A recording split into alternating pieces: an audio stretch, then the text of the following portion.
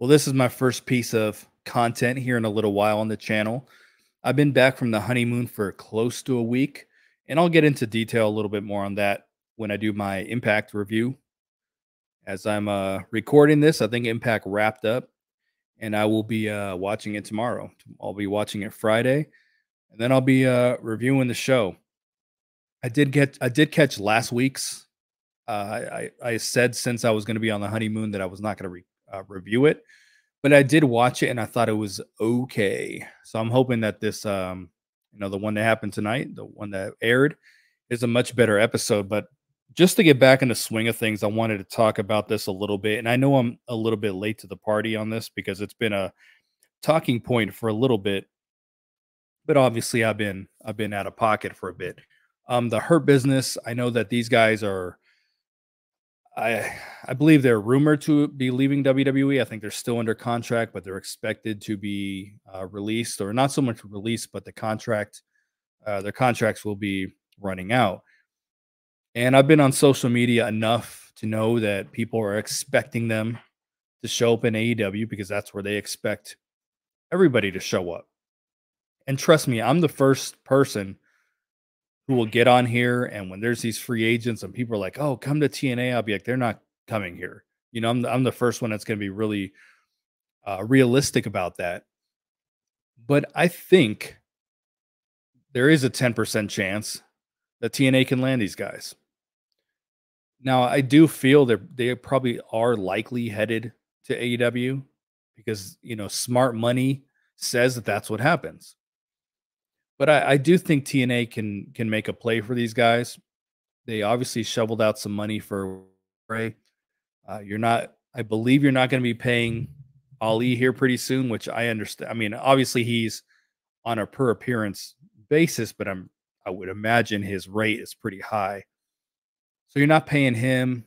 You're very likely not paying Jordan Grace pretty soon. You've had a couple small departures here or there, but the money might be there.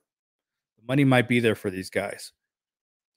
Uh, Lashley obviously would cost a lot of money.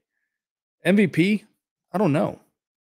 I don't believe he would be as expensive, especially being a manager, as people would think that he might be. But I do think there is a slight possibility that TNA can land these guys, even if it's for a short term thing. Now, if you factor Shelton Benjamin into all this, I was listening to a Shelton Benjamin interview, and granted, to put this in perspective, it was about 12 or 13 years ago. It was a while ago. He was much younger, but he was saying that he has no real desire to wrestle for a part-time wrestling company. That you know he seems like the kind of guy based off this interview. Now, granted, like I said, over a decade ago, that he would be more drawn to a company with a live television product. Obviously, in his age now, that may change, but no one's brought him in at this point. I thought TNA had a shot at bringing him in last year for a short term program with Josh Alexander. I thought that was very possible. I'm sure they tried. We don't really know what he's trying to do in the wrestling industry right now. We don't even really know what MVP is trying to do. MVP he was just trying to be in the Royal Rumble so that his kid could see him compete in WWE. It ended up turning into a producer role, an on-screen role. So his career extended much further than I think he was expecting.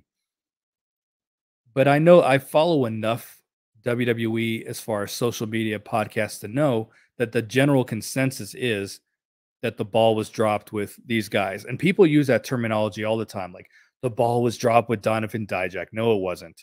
But was the ball dropped with these guys and doing some kind of program with Roman Reigns and his guys? Yeah, probably. You know. Now, TNA doesn't have the best track record of factions. I mean, maybe in the past, but if you're talking about the last decade, it's not really a place for factions. We see the system, and they've probably been booked the best that we've seen in a really long time. But they started off losing a bunch, and then they won a whole lot, and now they're losing again. But they've been the closest thing to a dominant faction, but there's been no dominant factions in TNA. There's been factions we want to be dominant. You think of Ohio versus everything. They would get on screen and lose every single week. Honor No More was hot for about a month, and then they started losing every single week. And I'm trying to think who else. I mean, it's not really a place for factions, but this is a group that really could come in and they could be very, very dominant. And one thing I will say about Lashley's time in TNA and even MVP's time in TNA, they were two of the more authentic parts of the show, I felt. And I'm always drawn to authentic personalities, authentic wrestlers, people who can speak in a very authentic manner. That's why I will I will clown what's his fuck Tom Hannafin and Matt Raywall and some other on-screen characters who are playing a part, you know. And guys like Lashley MVP, they didn't come off like they were playing a part. They weren't playing a role. They were very, very authentic in what they did. And you know, Lashley was he had a hell of a run the last time with TNA. Very, very dominant. Held every single freaking title at one point. He was one of the best parts of the show. I don't think it was stale. And he was probably the last like big WWE name where you didn't feel like he was just there for a quick paycheck. Like even now, you can look at the Nick Nemeths of the world. You're just like, well, you know, the Mustafa Ali's, and they're like they're just here for a little while. Like we don't, especially. I don't think Nick Nemeth is going to necessarily be around past like maybe another 6 months. He could be, but we just haven't seen those guys come over and say, "Hey, I'm going to be here for several years." Lashley's like really one of those last dudes who was a really, really big deal over there and then spent a significant amount of time in TNA. And I'm sure he had, you know, good memories. And I just think he would be great on screen because, face it, AEW is so oversaturated. They would pop a rating for a little bit, but then they would just be another faction. They would just be another couple dudes because everyone fades into the background there. It's almost impossible not to because there's so many people. And I think it was Booker T on his podcast that was saying, "Yo, they won't fade into the background in TNA." So if the money's there, it would be cool. I would love to see it.